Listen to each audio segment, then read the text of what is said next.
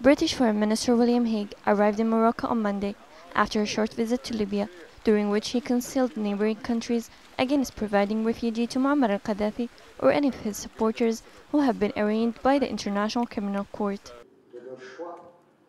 Speaking later at a news conference in Rabat after talks with Moroccan Foreign Minister Taieb Fihri, Hague welcomed constitutional reforms taking place in the Northern African Kingdom.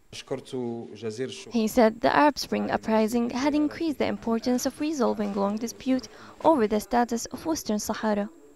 We see this as an exciting time, an extremely positive time across the Arab world in different ways, in different countries, but we want to strengthen our partnership with and our support for Morocco at this time.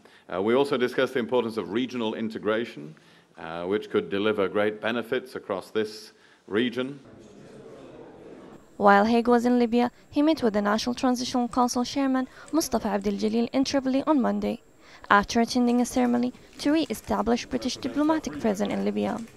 Hague told journalists that his country would release the remaining Libyan banknote held since the beginning of the revolution.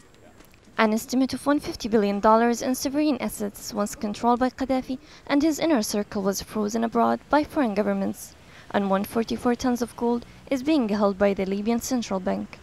إكرام اليعقوب, العربية.